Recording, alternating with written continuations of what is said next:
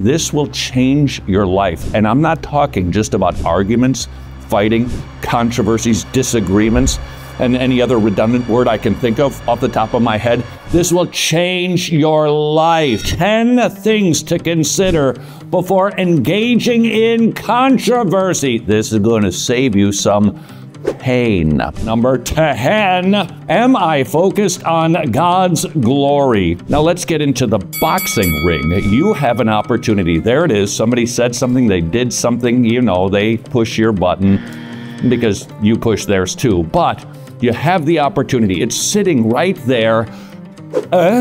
What you gonna do? Stop and ask the question, will my participation in this subject, in this disagreement, even in this conversation, will it glorify God?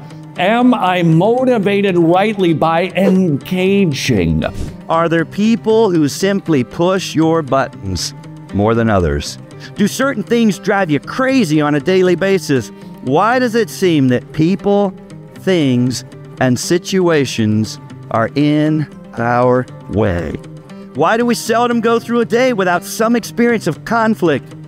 The answer to all of these questions is that we think of our own lives as our own, and we are more committed to the purposes of our own kingdom than we are to God's. Number 9 from Buck Parsons, what is my ultimate goal? If you engage with any goal less than glorifying God, and there are some ancillary issues, then you shouldn't do it. Just butt out. Stay out of the controversy. The number 8 thing to remember, am I the right person to engage? Something happens at church. There's talk about, you know, our favorite subject, the pastor. You hear some going on. It is at perhaps some sort of brunch table. You're having your muffins before church, and somebody's talking about something going on inside of the church. Who are you? What do you have to do with the issue? Are you actually a part of the story? Or do we simply need to go, this ain't none of my business? Number 7 from Buck Parsons, am I involving a bigger audience than necessary? If you start talking to others about others, you're gossiping. And if you have not done a study on gossip lately, woo, it leads to death. No kidding. That's how the Proverbs speak about the issue of gossip. You engage in it, you contribute to it, you consume it, you're participating in it, you're gonna die. Something terrible is gonna happen. Why? Because God does not like backbiting. He likes us affirming, helping, lifting up, speaking positive words. If we're contributing to, participating in gossip, it is only to tear down somebody. And God says there's a consequence for that. Death. Number 6, how will I treat the person with whom I disagree? Ask this question before you respond, contribute, engage, type. Increasingly in the West and here in America, we're occupying entirely different moral universes.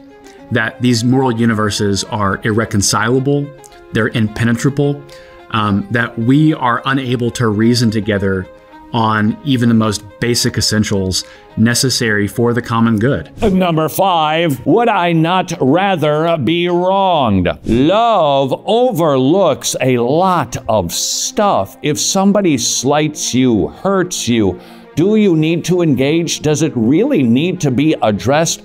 Or can you just take the knock? All of your online communication, all of your digital communications, what Paul commands in his letter to the Ephesians, where he tells us to speak truth in love. Consider this before engaging. Have I sought counsel? I know. I don't need it either. But the Bible says something different. We like to think, I got this. I've got it figured out. I don't need your opinion. I don't need advice on that. I don't need to talk to somebody about this issue. I need to engage. Ready, fire, aim, away we go. The Bible says, get counsel. If this is a controversy, there's sin going on. No doubt about it. There's sin going on.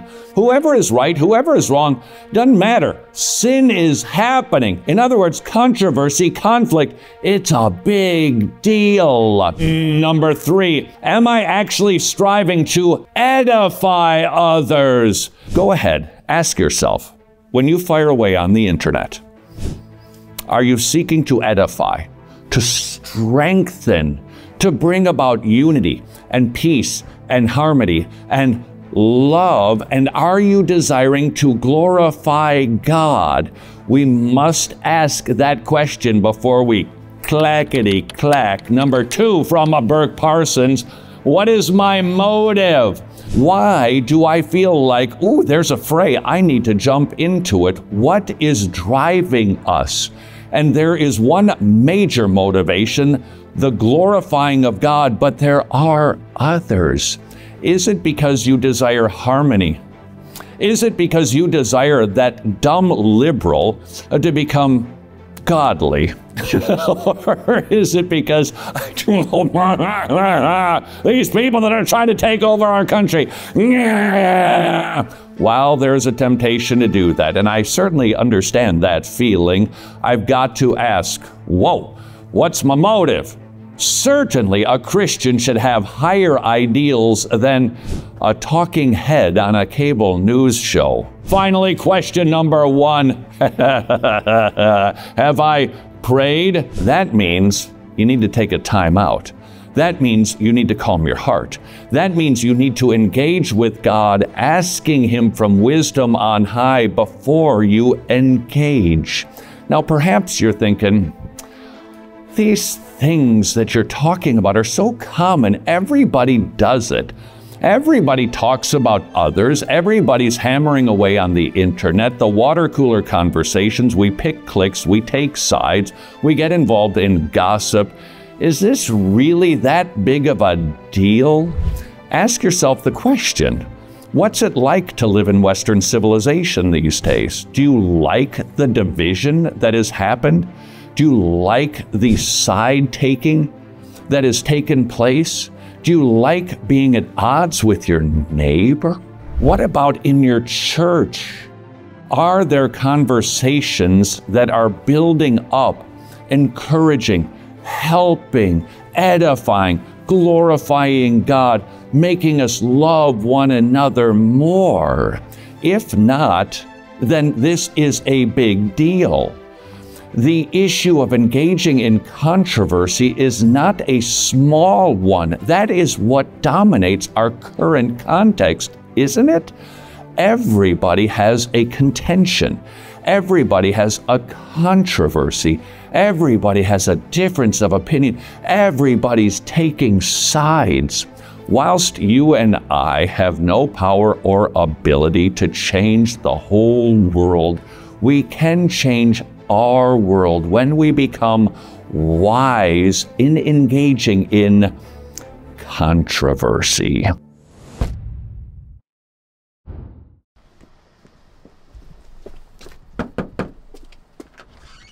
Hey, Todd. sweetie. Take her around the block a few times? Who's a good girl? You're not, because nobody does good. No, not one. Romans 5 says we're born in sin and iniquity, and our hearts are deceitful and wicked. You know that if you'd use the law which brings about the knowledge of sin.